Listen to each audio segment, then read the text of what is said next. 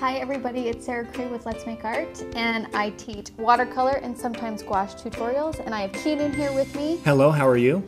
He does our video work. We also chat sometimes, and that's because we like to hang out with you. That's pretty much all it is. We want you to feel comfortable. Except it's really just us hanging out with each other. We don't need to talk about that, though. No, that's fine. We won't break the fourth wall again.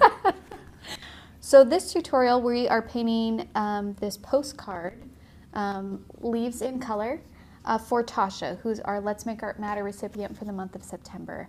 Tosha has had to overcome a lot of things in her life. Her sister nominated her. Most recently, she is at a facility. She's recently overcome COVID. She's also dealing with complications from a stroke. And just, she's not allowed to have visitors right now. And it's hard. Yeah. I mean, it's hard to experience anything. It's hard to experience anything alone. And so we just want to reach out and send her some love and make her these cards. So hopefully she knows that she has people on her side and her team backing her up. So she loves, I put it on the postcard here, hopefully that was helpful to you guys, that she loves warm red and autumn colors. And so I thought it'd be so fun while we're transitioning to fall, and actually this tutorial releases on the very first day of fall, to paint the leaves in transition colors. I like that. Yeah. So the supplies we are using are around 6 and around 2. We're also using our colors from the September gouache subscription box. Should I swatch them? Sure. Okay. So our first color is Carmine. Our second color is Permanent Yellow Deep. Our third color is Turquoise Blue. Our fourth color is Permanent White, which you probably can't see. And we also, I don't think I'm going to use this, but this was also in your box, the Ivory Black. So you're free to utilize this if you want to. And also, of course, I just want to say, our Let's Make Art Matter postcards, you can absolutely paint anything you want. You don't have to do this project. If you think of an idea that would be better for you, go ahead and do that. Or you don't even have to be a subscriber to participate in this.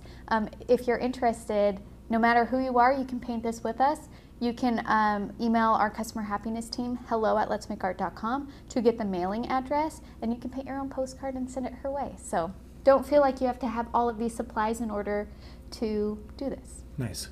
I have an idea that you could paint. You said warm red? Yeah. But I thought you said warm bread. So just like paint a loaf of bread? Listen, I would love a loaf of warm bread. A loaf of warm bread. I know. Is there anything more loving than like fresh bread? No, there's not. Maybe a hug from Mary Cray. That's my mother-in-law. Actually, I want to, gosh, I wish I could remember it. Somebody said, this is relevant to what we're talking about, Perfect. I promise. There was a school that was talking about how they communicate colors to blind students in a school. And so they use descriptive words, and they use brown as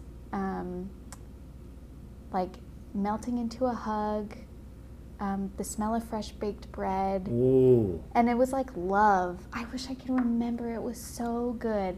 Actually, I'm going to put it, Michael, please put the little quote right here in a little quote box. Right here. Perfect. And I hope that just warms your heart, because when I read that, I was like, oh, like that is so beautiful. And I feel like that's what we're going for here. So exactly.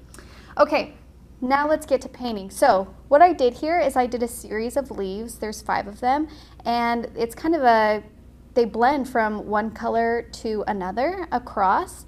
Now we are using gouache in this, so you can make these transparent or you can make them opaque. I'm gonna leave that decision up to you. I kind of did in between. So you can see that some of these are transparent. You can kind of see where they overlap. And then other times you can't really see. That's okay. That's why I like gouache, you guys, because you can decide what is best for you. So I'm going to start with the first leaf. I'm not using an outline. If it's helpful for you to kind of like roughly sketch where your leaves are going to go, you can do that. And you could just do ovals. So 1, 2, 3, 4, 5. Okay, I'm glad I sketched that out because I see that this is all the way to the right. So you can just erase and move it over a little bit. So maybe 1, 2, 3, 4, 5. There we go.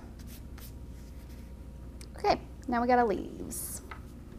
I'm going to use my round 6, and I'm going to grab some turquoise blue and some yellow and mix that together to get a green.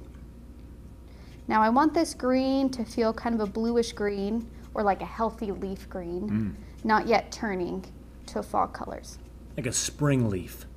Yes, fresh green leaf. Maybe a little bit of blue in there too. And I have my oval, so I'm gonna have it rounded at the bottom, and then when it gets to the top, I'm gonna have it kind of point out.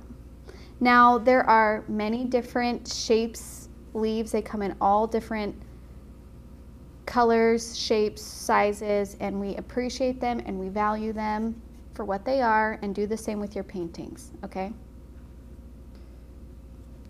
So don't stress too much, because I'm telling you, somewhere there's a leaf that looks like that. And if there's not, that's the whole point of painting, my friends. You get to make your own world. Now, I like to do little drops. I did the green. I used water to kind of blend it out. And I like to just drop in stronger colors here and there. So if I want to do some blue, kind of drop that in. And then what I'm going to do for like the serrated top part of the leaf is I'm going to work my way around the leaf and then have it kind of poke up, point up, and then the same thing on the other side. I thought you said polka. Polka? Like the polka dance? That's fair. Poke up. If you want to do a little bit of yellow in there too, you can, because even spring leaves have yellow in them. That's true. And there is my leaf. Nice. And we're going to move on to the next one. Now, don't worry about the pencil marks. We can erase them. And if you're painting over them, since gouache is opaque, you really shouldn't see them through. So don't stress about them. When they're dry, we can erase them. Okay, so now I'm going to mix more of a yellow green. So I'm just going to use this same green that's on my palette and grab more yellow and mix that in there.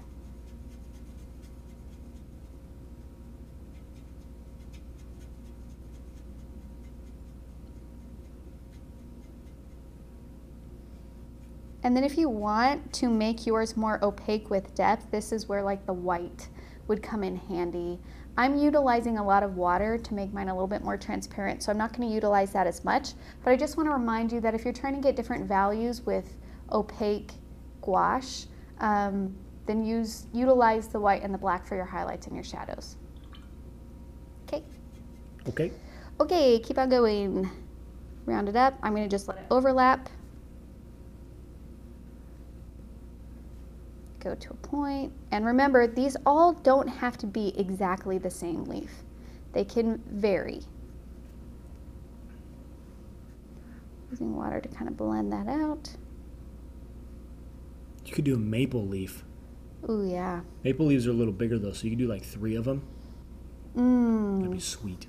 Yeah, I think it was actually our first fall, I did a watercolor project that was called Fall Leaves, and they're maple leaves that are all these different colors in one. We do a lot of wet on wet and salt, and they're beautiful. So if you're interested in maybe doing that maple leaves, you guys can watch that tutorial and do little mini versions, because that project was so fun.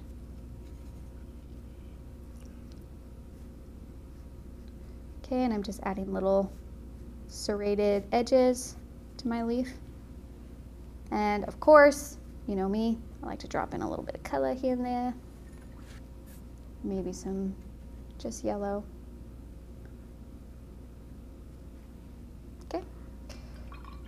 Oh, do you know what? I'm gonna make mine actually this green one wider, so then it will overlap with the next one. See how narrow this is?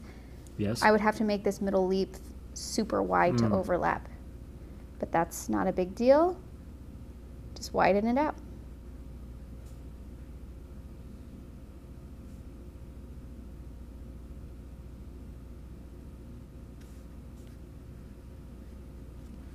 There we go.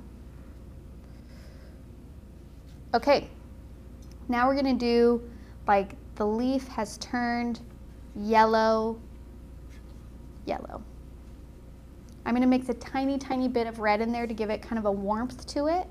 And if you want it to have like a yellow brown feel, then you can actually take the red and mix it with the green over here that we've already mixed.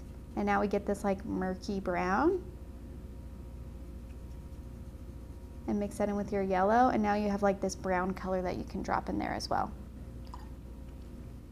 So I'm going to start with just the yellow, maybe a little bit of that brown and red in there, warm it up. Your mic cut out right when you said warm it up. I said warm it up. Thank you. You're welcome. Now my goal with these color transitions on each leaf is just to have the color different from one leaf to the next. So if you're putting your yellow down and it's matching what's already over here, then add some adjustments to it to make it so it's a different color. And I like to use the side of my brush when I'm trying to do thicker brush strokes instead of the point, because it just fills it in faster.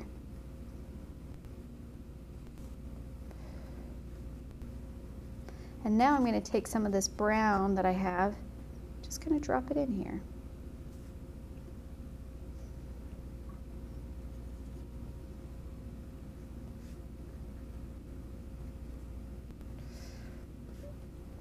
Then I'm going to add my little serrated edge. The leaves I was looking at, I don't know what kind of leaves these are, and I'm really sorry. But the ones that I saw pictures of, it was more just the top part that was serrated. And serrated, I mean little spikes or little points. The bottom part was smooth. So that's why I'm just adding them on the top. But again, this is your art world you're creating. Also, so many different kinds of leaves. So if you want to do this with another type of leaf, feel free to, my friends.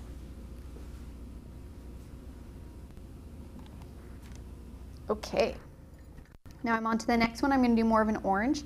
So I'm going to take that red. Now the red is very, very powerful. So when you're mixing orange, you just need a little bit of the red.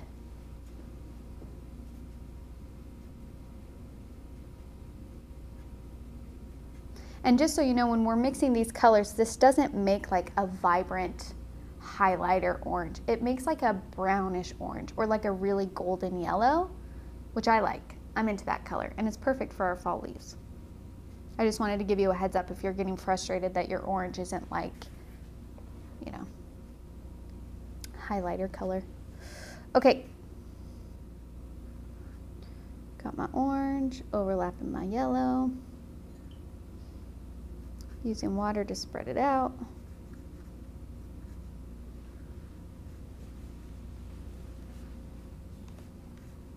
And if you want them all different heights, they can be. Again, I'm really stressing to you guys that these do not have to be clone copies of each other, because it's really, really hard to do that. I can't do that. And then I'm going to introduce a little bit of brown into this, into the orange. Have you tried just copying and pasting? It's Oh like my Control gosh. C, Control P? Print. That's print. Oh. You're close though. You'll figure it out.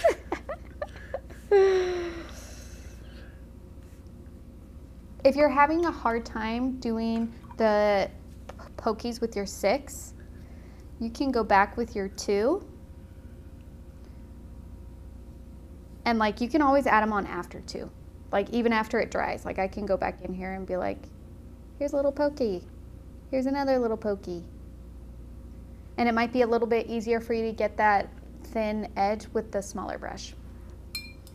So know that you can always adjust as you go. And something else that I've done if I wanted to like really make it feel like they were layered on top of each other is after it dries, like this kind of got muddied in here, I can go back in with a green and put that like on top of the yellow. Or I could do it opposite, where I take that yellow orange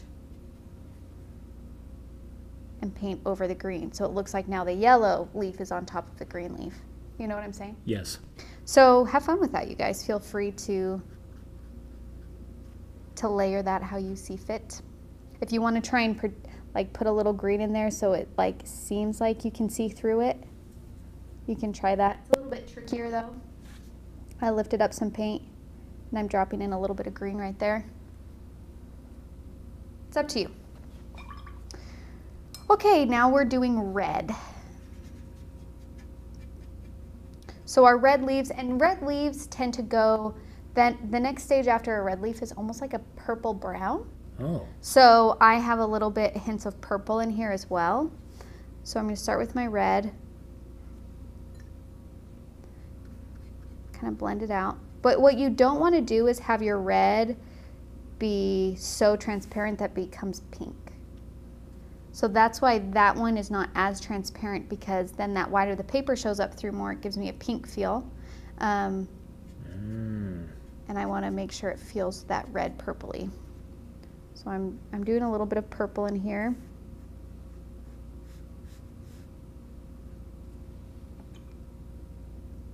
And really play, like allow yourself to like just drop in some water, see what happens, drop in another color. Give it space to be something, and you don't have to correct it right away. You know what I'm saying? Totally.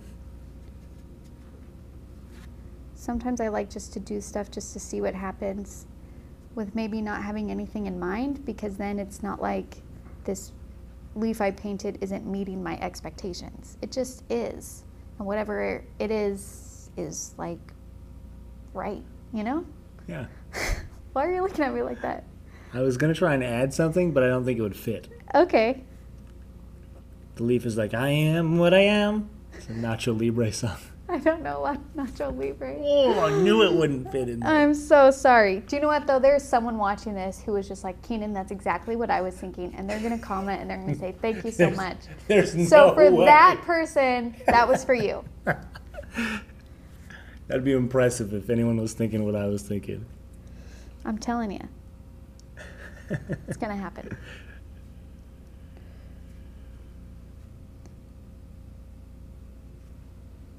Okay.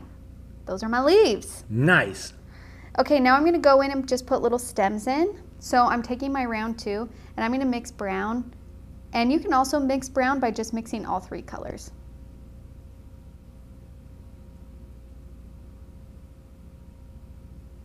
Ba-bam. I got a nice brown. And I like really warm browns that have undertones of red or orange. So sometimes I'll just throw a little bit extra yellow or red in there to make it feel nice and warm. Okay, and then I use my brush to mix, and sometimes when you use your brush to mix, it holds on to too much paint, and you don't want that paint. That's why I just did that, to get rid of the excess paint on there. Because I want to be able to make a thin line. So I'm picking up paint, I'm squishing it, so my bristles are squished to a point. And then light pressure. And I'm just going to start with lines, and then I'll thicken them. Those are cute. Those are nice. Those are cute little stems. Yeah. And then if you want to thicken the base of them a little bit, you can. I'm not going to talk very much during this part because I got to focus.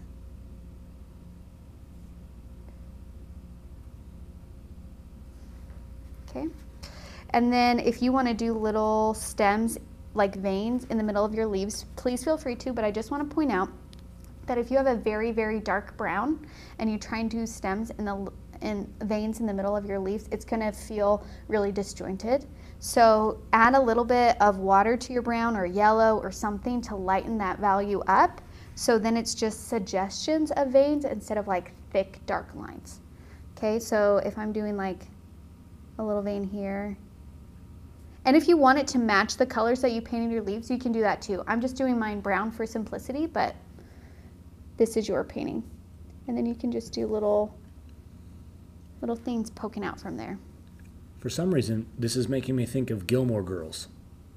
Really? Yeah. What aspect? Just like the theme in the very beginning, I guess. I don't know. You know what? I do think of that little town when it's like fall. Yeah, totally. Totally, I think of Gilmore Girls, like 100%. small town fall. Yep, Gilmore Girls is a great fall time / winter / winter time to watch. Yeah, it is. I feel like I didn't say that sentence correctly. I knew what you were trying Thank to say. you. Little veins.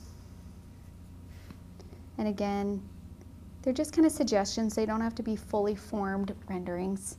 Just a little line here and there. Oh, gosh, I really love how this yellow one turned out. I do too. That one and the red one I think are my favorite. I think the orange one's my favorite. Oh, well, orange is your favorite color. That's true. Okay, and then I'm just going to go through with my eraser and get rid of my eraser lines. Now, because we're using gouache, you are free to paint a background on this. And you could do that first if you wanted. But even if you did it now, it wouldn't be a big deal, because if you were to paint over any of the leaf, let it dry, grab some gouache, paint that leaf again, no big deal. You know what I'm saying? Nice. Gouache. Gouache.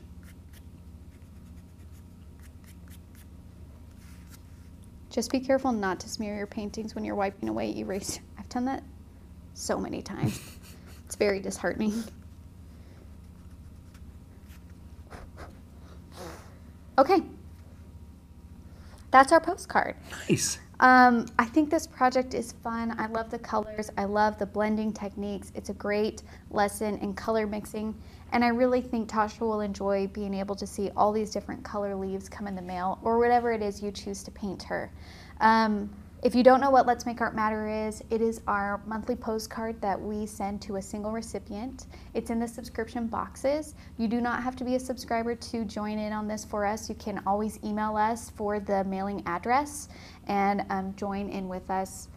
The whole point of it, the whole idea of it, is just for us to connect with each other and recognize each other as human. And I know that that seems silly sometimes, but especially like right now, it's so easy to view people who are different from you as other than you, or, you know, us versus them, or not recognizing this shared experience of life and love and pain and all of the wonderful and hard things that are life. You know what I'm saying? So